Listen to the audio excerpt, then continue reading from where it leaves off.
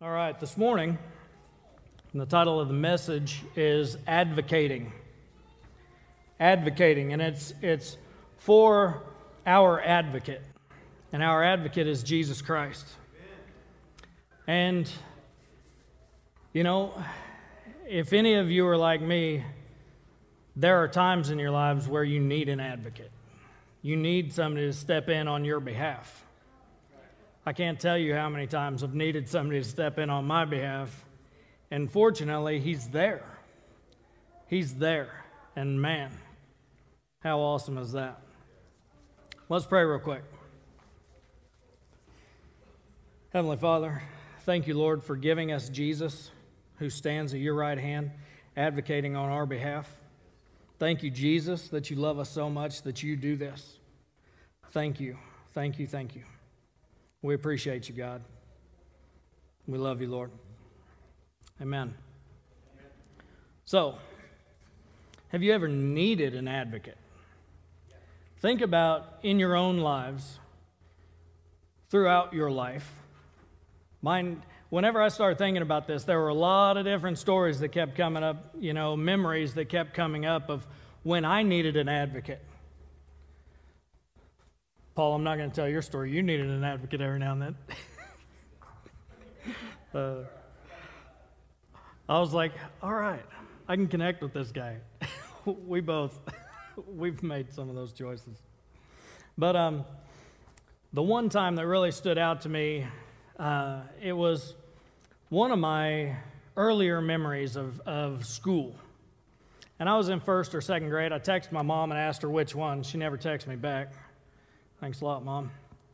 But it's not too much of a difference on the story. But when I was in first or second grade, I was in lunch, and I started praying over my food because that's what we do, that's how I was raised.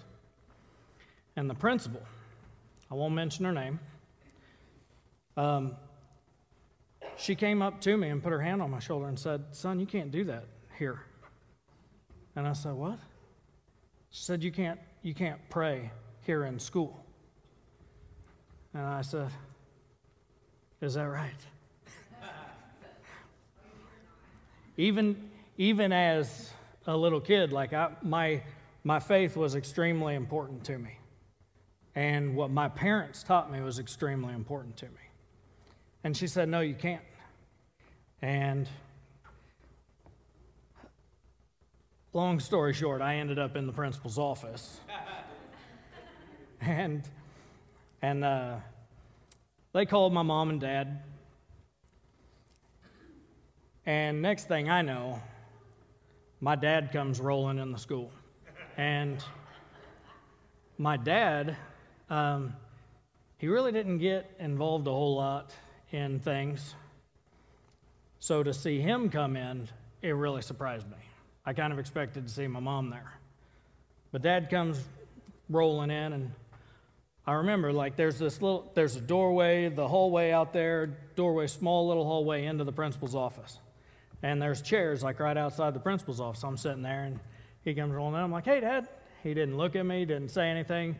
Boom, straight into the principal's office, slammed the door behind him, and it just blew up in there. And then shortly after, I'm sitting there like, uh-oh. Shortly after he comes out, picks me up, walks me straight to my brother's class, who was in third or fourth grade, swings the door open. "Toby, get your stuff." And Toby's like, grabs his stuff, comes over. We walked out the door, and I didn't go back to school that year. I did homeschool. They didn't tell me I got the rest of the year off. But we homeschooled the rest of that year, and my parents went to school board meetings and all that stuff, and that principal didn't show up the next year. So I got to go back to school. But my parents were my advocate at that point. They were standing up for me because I was standing up for what was right, and they weren't going to put up with that. And that was an interesting experience as a small kid. but I think that it really rooted something deep down inside me to always try to stand up for what was right, for what I believe, to do what I believe no matter what, no matter who you're standing against. If you're doing what's right, it's the right thing, you know? And sometimes it takes coming in and standing firm on your stance and doing whatever it has to take, even if that's confronting evil face to face.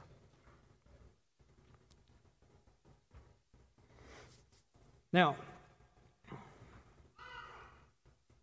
I'll tell you, I'm excited about this message. I'm going to try to somewhat stand still, but putting this message together has been a blast.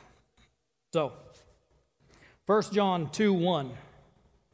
1 John 2:1 says, "My little children, I am writing these things to you so that you may not sin."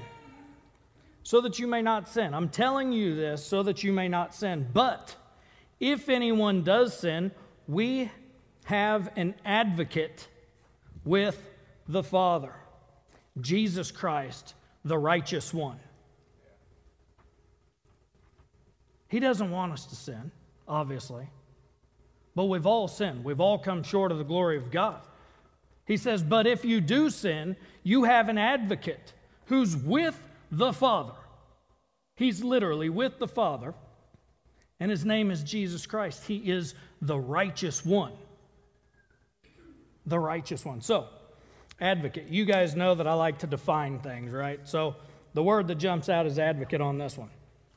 And advocate stands for, and I want you to think about this, this is the word that was chosen to describe who Jesus is and what he's doing for you right now, for you and for me. He's our champion, our upholder, our supporter. He supports us. He's our backer, our promoter, our protector. Our protector. That's our advocate. He's our protector. Fighter for. He fights for us. He's a professional pleader or a legal practitioner or attorney. This is the term that's used describing Jesus Christ and what he's doing for you. This is what he does for us right now. The verbs for it is recommended or commended, advise, favor, he favors us, approve of, he approves of us, back or support, uphold, champion for, campaign on our behalf. He campaigns on our behalf, stands up for, speaks for, argues for, pleads for, lobbies for, urges, promotes, endorses, and vouches for. He vouches for us. This is what he's doing on our behalf. Like Paul said, I don't want you to sin, but if you do, this is what God is doing. This is what God the Father is hearing. He's hearing his Son, Jesus, who went to the cross for you, who died on the cross for you, who gave up his life. He was tortured and tormented on your behalf. And these are the things that he's doing for you in heaven. Is that not mind-blowing? But we want to take it on to ourselves, right? We have to be perfect. We have to be the righteous one. We have to be so holy and spotless and blameless before we even come to him. We think that we have to get it all right. But when you sin, Jesus stands there in the gap. And he is your defender. He's the one that's championing for you, fighting for you, urging and arguing for you, petitioning the Father on your behalf.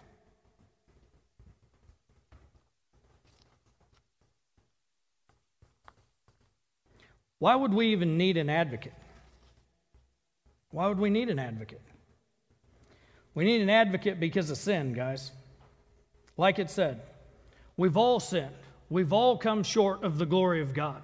The best things that we can do, the most holy and righteous things that we can do as human beings are as filthy rags. We all need a Savior. We all need an advocate. And he freely gave it to us. He accepted that position and he took it on himself.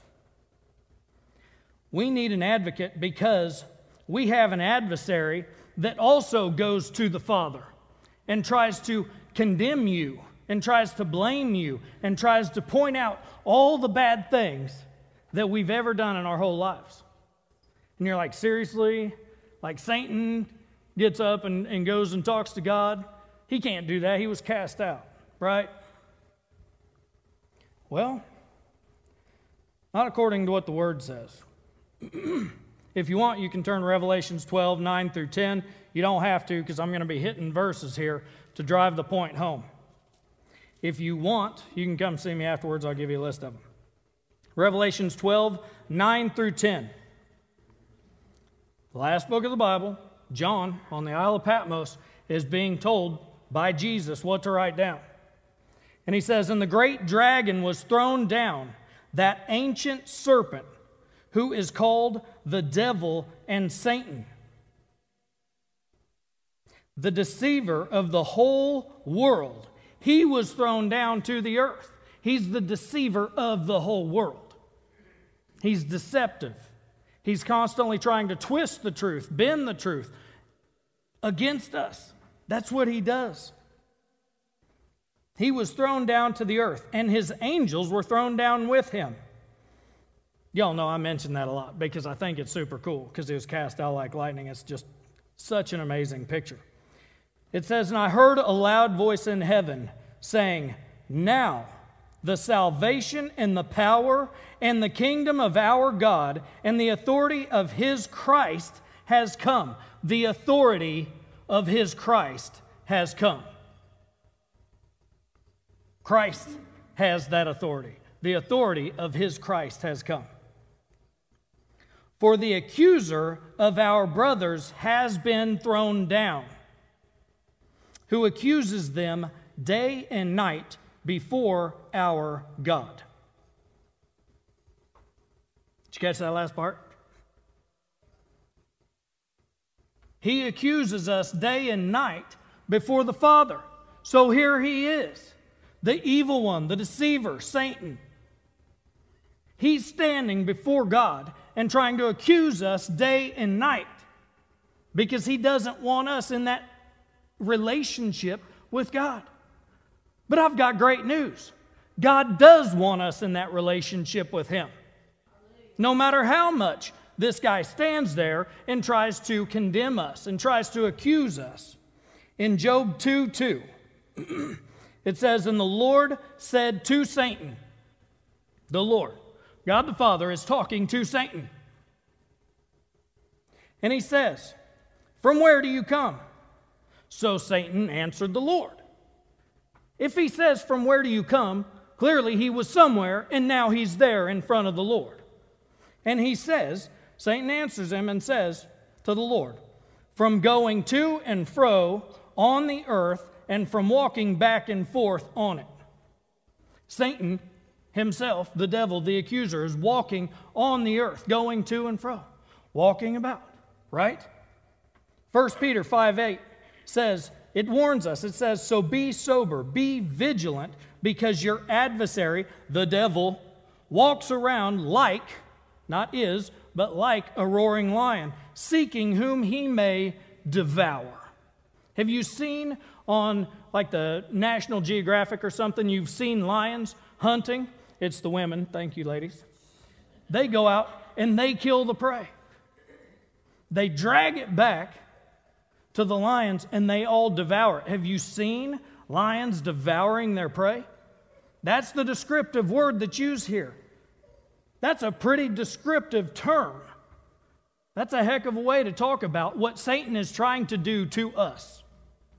He's trying to rip us apart, shred us apart, devour us, consume us so that we can't do anything. It takes our lives from us. That's what Satan was trying to do. That's what he tells God, the Father. This is what I'm doing. I'm rolling around your earth trying to devour your people. This is what Jesus says in Luke 22:31. Jesus' words in Luke 22:31. He says, "Simon, Simon, Behold, Satan demanded to have you that he might sift you like wheat. Satan demanded to have you so that you might be sifted like wheat. Jesus didn't go on to say, but don't worry, he didn't get it. He's reminding Simon, you better keep yourself in check, keep your eyes fixed on me, stay in relationship and community with me, because Satan has demanded to sift you like wheat. You remember what happened to Simon Peter. He denied Jesus 3 times, and it absolutely crushed him. It destroyed his soul, his inner being. You know, it just absolutely devastated him. But fortunately, we have a Savior that came back and drew him back into himself and healed him and restored him and brought him back. And he says, you're the rock that I'm going to build my church on. Even though Satan demanded to take him and sift him like wheat, he did. He shook his life up. Have you ever had your life shaken up? I've had my life shaken up. Big time. Big time. You know, if I think about all those things, I'm like, guys, you might not want me as an elder. You know? Fortunately, I've been redeemed by the blood of the Lamb. And now I have the word of my testimony. He's restored me, renewed me, set me free from those things. Thank you, Jesus. And that's what he will do with you. In Ephesians 4:27, it says, and give no opportunity to the devil. Give no opportunity to the devil. That means you can give opportunity to the devil. You can give him a right to demand to sift you like wheat. You can. I promise you don't want to, but you can. You can. So, like I asked, why would we need an advocate? You need an advocate because Satan clearly is roaming around trying to find who he can go and then accuse before the Father. That's why we need an advocate. This is going on consistently. It says day and night he stands before God, trying to accuse you day and night. Guys, if you think that we're not in a battle every single day, especially on Sunday mornings whenever we get up and get ready to go to church and hear the Word of God, is that not when he tries to attack us the most? Of course. Any time that you're going to go and you're going to spend time where your relationship is going to get built and strengthened and deepened, your love and your knowledge and understanding and relationship of the Father God and Jesus and what he's done for you and the Holy Spirit and how he helps you, of course he's going to come against you. Of course he's going to try to say, God,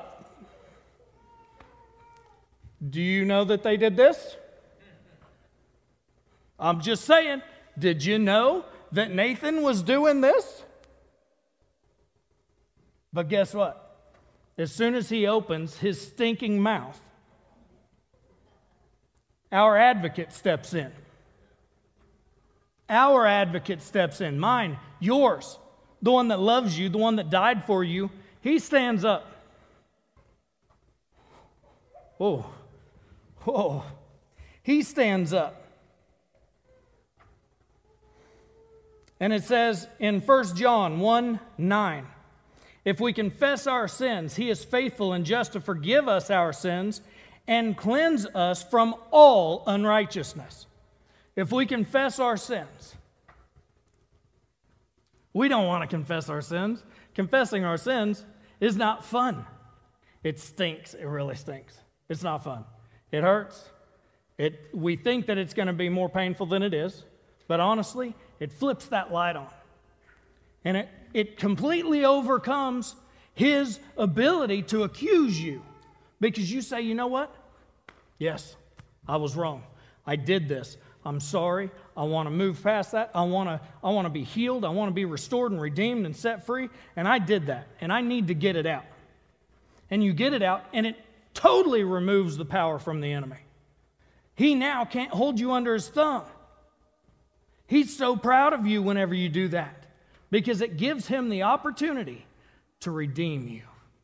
to restore you and say, see, that's my son, that's my daughter, that's my brother, that's my friend. And what I did for them is more than enough. It says, if we do this, he is faithful and he is just. He's faithful. You can trust him. You can know he is going to do it. And he's just. He's just. It doesn't mean that nobody has to pay for what you did.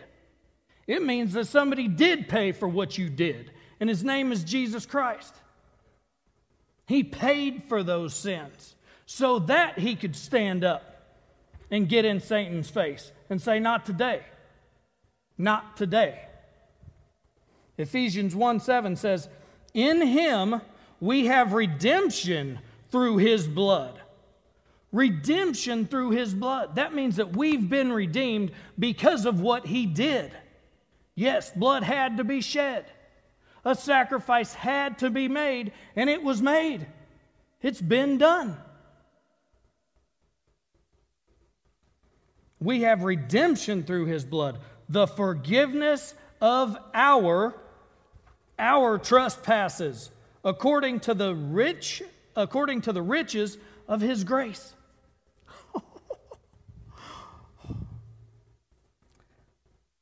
The forgiveness of our trespasses, our sins, our wrongs, the things that he's trying to take to the Father and say, look at this. The forgiveness of those things.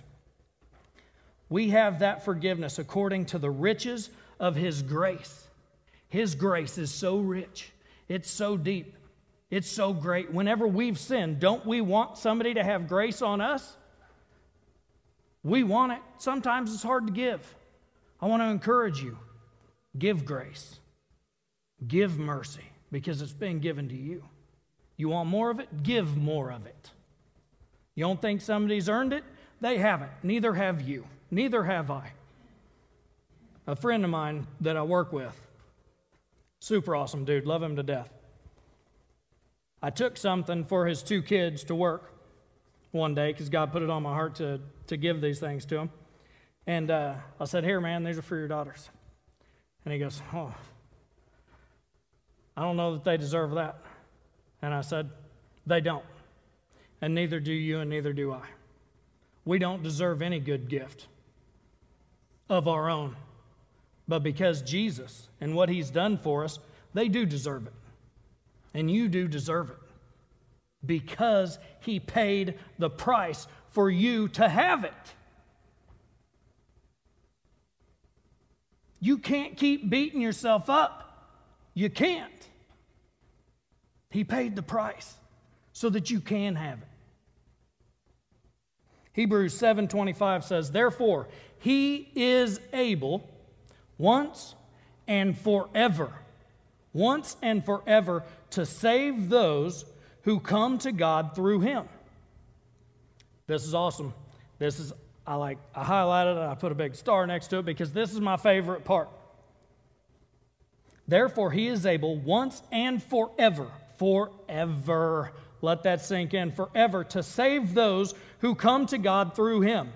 He lives forever to intercede with God on their behalf. He lives forever to intercede with God on our behalf. It doesn't say he went to God once and it was done. He intercedes for us constantly. So whenever we sin and we feel bad and we're like, man, I totally blew it. I can't go to Jesus now.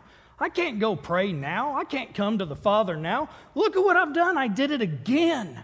And I told him I would never do it again. I tried to repent. I tried to turn and go the other way. But here I am, doing it again. I can't go back. It's like I nailed him back on the cross. No, it's not like you nailed him back on the cross because he paid for it once and forever. It's done. He paid for it. From the beginning to the end, it's done. It's finished. But he stands there interceding because Satan keeps trying to run his suck and put you in a bad light toward God. That's what he does. Oh my goodness, it's ridiculous. I just want to slap that dude. That's right. Let's all do it. If it were up to me, man, whenever we got there, it'd be like, get in line, everybody. We'll all get our shot. Oh, that's why I'm not God, I guess.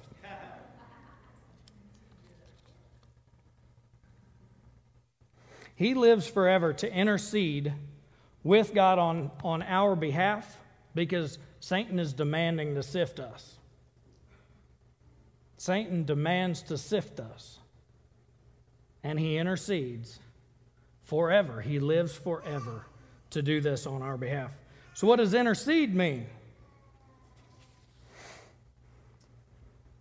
This is pretty stinking awesome. Think about this, and it's a little bit different, but it's a different term, and it has a little bit different meaning, but it's also exactly what Jesus is doing for us. This is what he does for us.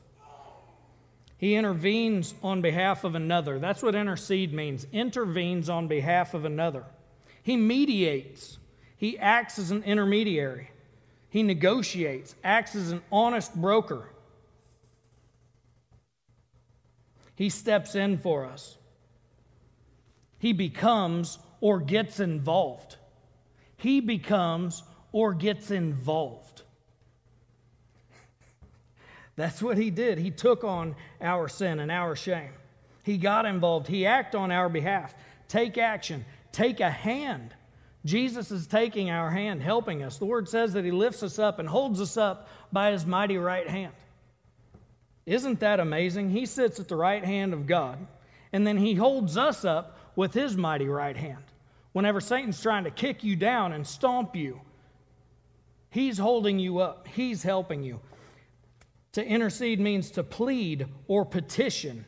He petitions the Father on our behalf. He steps in on our behalf. It reminds me of whenever I was younger, a kid. I grew up with an older brother, 2.5 years older than me. Awesome, love the dude to death. But whenever you're a kid, you get to pick on your brothers and sisters. Nobody else does, right? Right? Am I right? My brother, believe it or not, even though I was the perfect kid, people wanted to fight me every now and then. It wasn't that I ran my mouth a lot, or that I knew that I had a big brother that also believed like me and wouldn't let somebody pick on me. But people, that's totally a lie. I ran my mouth a lot, and I deserved some stuff. Well, fortunately, I had a big brother that thought, you know what?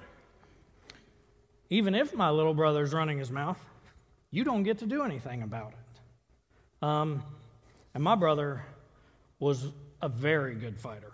Very, very good. Probably still is. But he would step in on my behalf sometimes, even if I didn't want him to.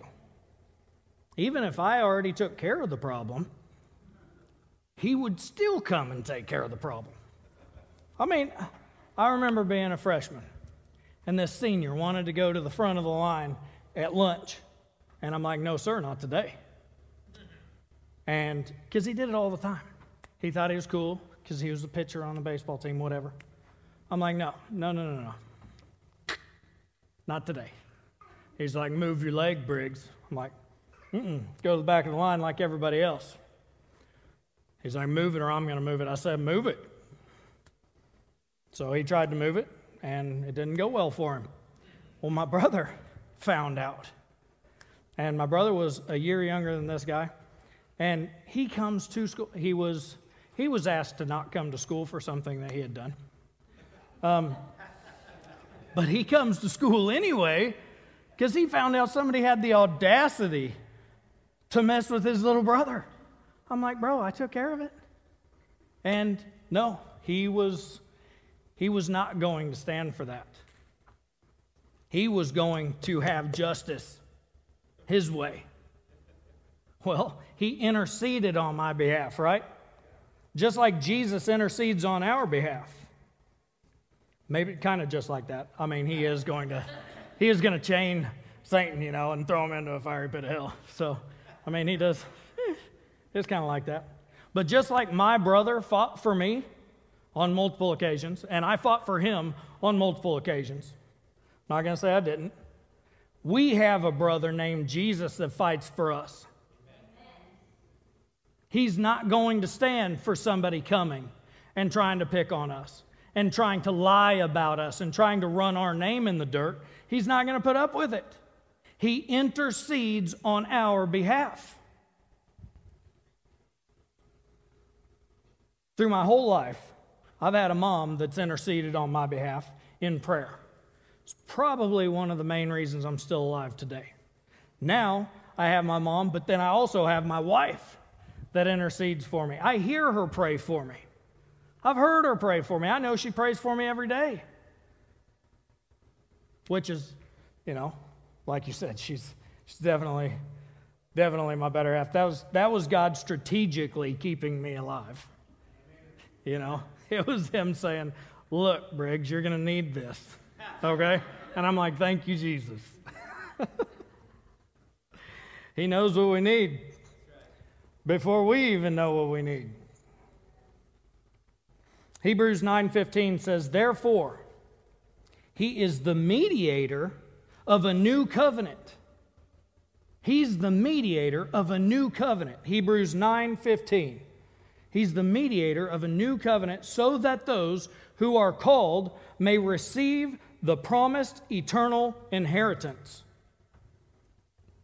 He's our mediator so that we can receive the promised eternal inheritance, since a death has occurred that redeems them from the transgressions committed under the first covenant.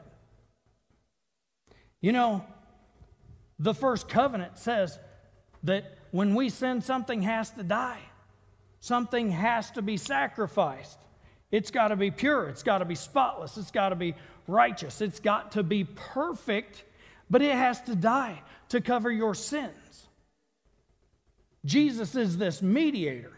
He was perfect. He was without sin. He had to die. Blood had to be shed, and it was, but it's for us forever so that we can have this promised eternal inheritance. It's not on our own. It's not by our own actions. It's by his actions and what he's done for us. 2 Corinthians 5:21 says, for our sake, that's what the word says clearly, for our sake, he made him to be sin who knew no sin, so that in him, in Jesus Christ, the Messiah, we might become the righteousness of God. Guys, we have to take that. We have to hold on to it. We have to cherish it. We have to let that sink into our hearts, into our minds, into everything that we are, because what he did made us the righteousness of God.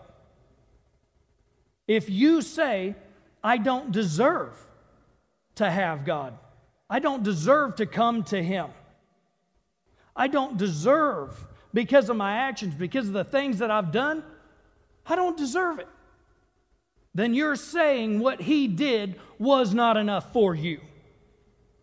His sacrifice was not enough. If you say, I still have to earn my righteousness, you're saying what Jesus did for you on the cross is enough for other people, but just not enough for you. I want you in your mind. I want you to picture him on that cross. I want you to picture him on that cross.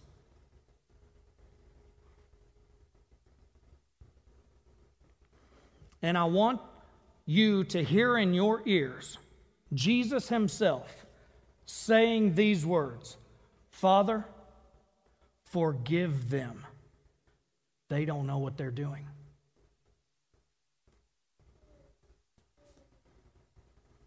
I want you to understand what he was saying is for you. It's for me. It's for you. Father, forgive them. They don't know what they're doing. He's interceding already while he's in the process of being tortured to death. He's interceding because he knows you can't do it on your own. He came to the earth because he knew you couldn't do it on your own. Nothing you could do would be good enough.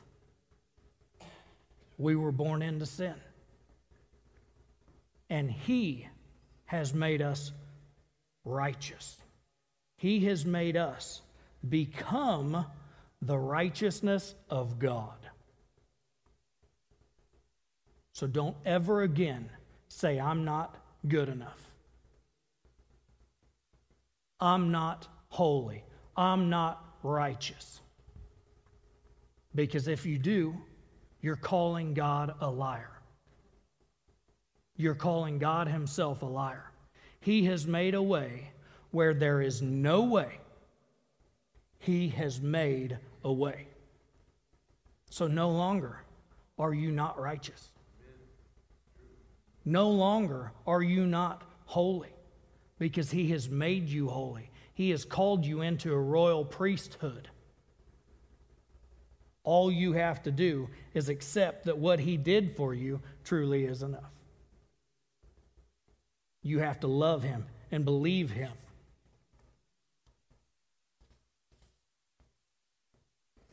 There's an interesting story in the Old Testament. It's in Numbers 16.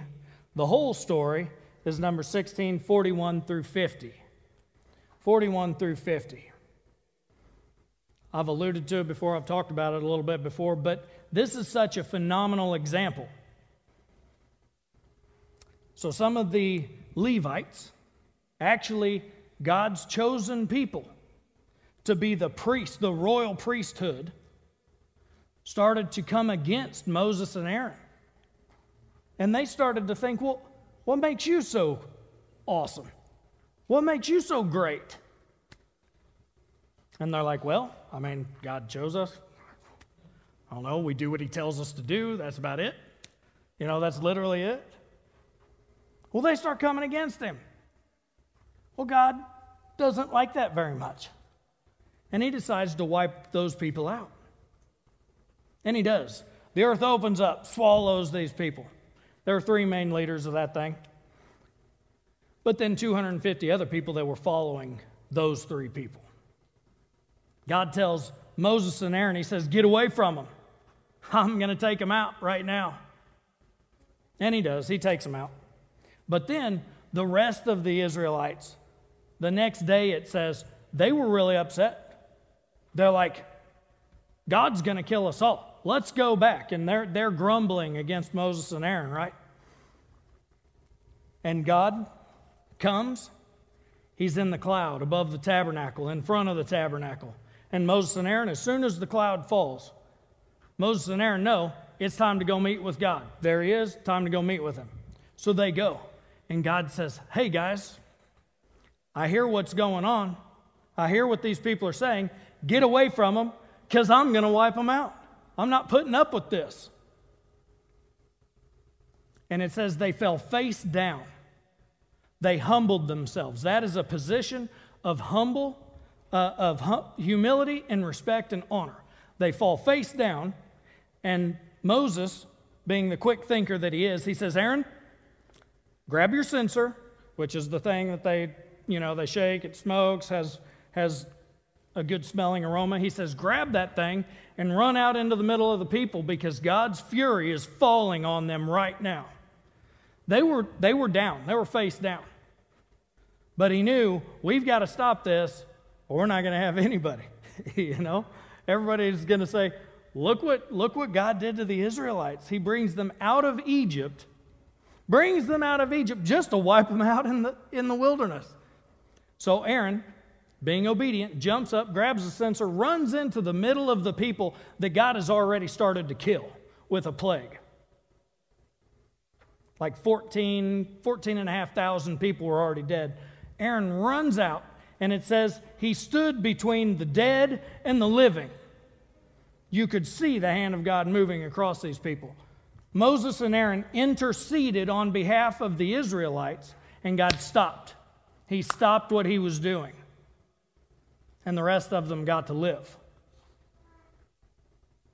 That is a picture painted for us in Numbers 16 that shows intercession. It's like a type and shadow of Jesus interceding on our behalf.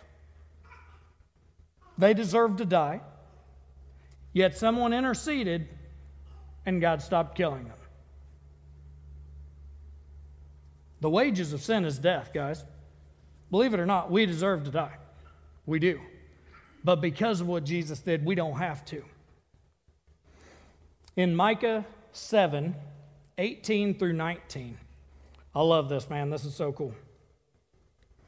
Micah 7, 18 through 19.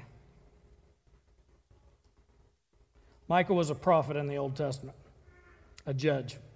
It says, "Who is a God like you, pardoning iniquity and passing over the transgression of the remnant of his heritage?" We are the remnant of his heritage, you and me.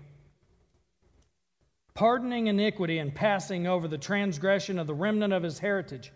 He does not retain his anger forever, because he delights in mercy.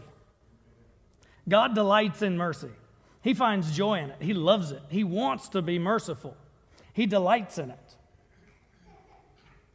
He will again have compassion on us. He will again have compassion on us. We've all been in the place where we've needed compassion, for goodness sakes. And this is our hope. He will again have compassion on us, and he will subdue our iniquities. Subdue our iniquities? He will? He's going to subdue our iniquities, our sins. What does subdue mean? Subdue means to overcome or bring under control. He's going to bring under control our sin, our iniquities. He's going to conquer it, defeat it, vanquish it, overpower it, crush it, gain the upper hand over, and triumph over our iniquities. That's awesome. That is so awesome. And that's in Micah 7, 18 through 19. And then the very end of it is outstanding. Absolutely outstanding. The very end of that verse says, "You will cast all our sins into the depths of the sea." You'll cast all of our sins into the depths of the sea. You know there's places in the sea and the ocean that no one has ever seen? There's a good chance no one ever will see it, even with our technology advancing as much as it is. The pressure, the darkness, the cold, all those things. To the depths of the sea, we've seen a lot of things. You know, we even got to go all the way down to where the Titanic is and see that. But guys, that's a fraction of how deep the ocean actually is. A fraction of it. He says he's going to throw this into the depths of the sea. Another place says that he will cast your sins as far as the east is from the west. I don't know if you can never get there. Like if you try, it's like a cat chasing its tail. Only a cat sometimes catches its tail, and that's really funny. But if you try to go from the east to the west, you'll never get there. You will constantly be going west. And he tells us that because he's letting us know you'll never find it again. I'll never find it again. It's covered in the blood of Jesus. It's covered by the sacrifice that he made so that he can rightfully stand in that place at the right hand of God and say, no, I paid for that. I covered that. It is no more. And the Father doesn't even see it. Doesn't even see it. I want to ask you guys, have you accepted this for yourself? It's hard to accept for yourself. I'll tell you right now, it's super hard. I think that it's maybe one of those things that we constantly have to renew our minds daily about.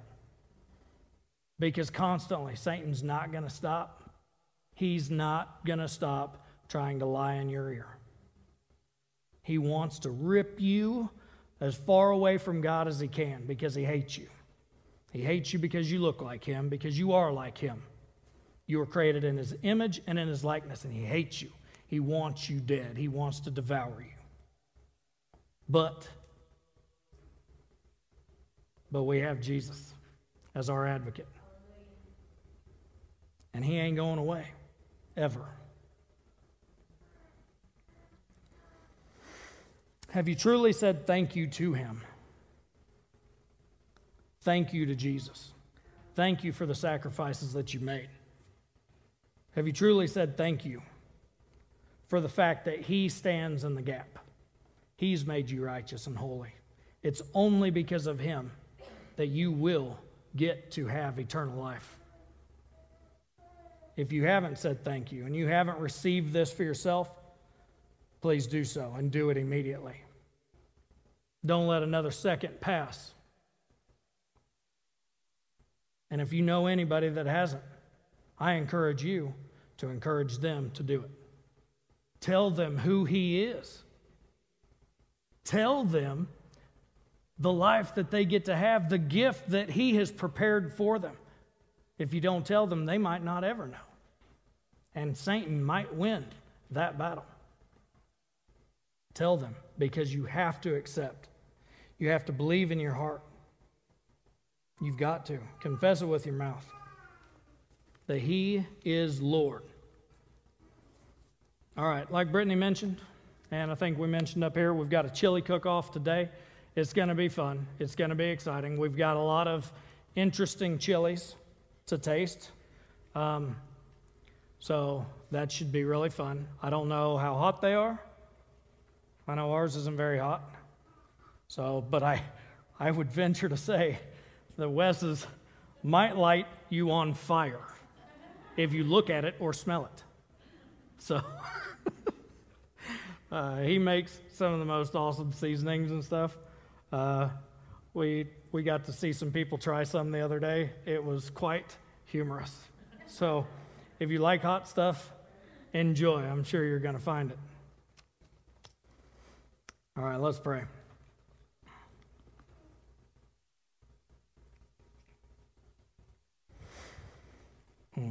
Heavenly Father, thank you, God, that you made a way where there is no way. Thank you, Jesus, that you chose to be the perfect ultimate sacrifice so that we can come to the Father. Thank you, Lord, that there is no other way, that there is no other name under heaven by which we can be saved but by Jesus Christ, the Messiah, the Son of the Most High God. Lord, we accept you. We accept the sacrifices that you made. We thank you for the sacrifices that you made. Help us to walk that out in our lives. Help us to reflect you to the world, to those people around us, Lord. Help us to not live in sin and shame anymore, not live in regret, not live in fear, Lord, but help us to accept what you've done for us. God, we love you. And we thank you from the bottom of our hearts. And we can't wait to continue eternity with you forever. Lord, we pray these things in the name of Jesus, the name above every other name. Amen.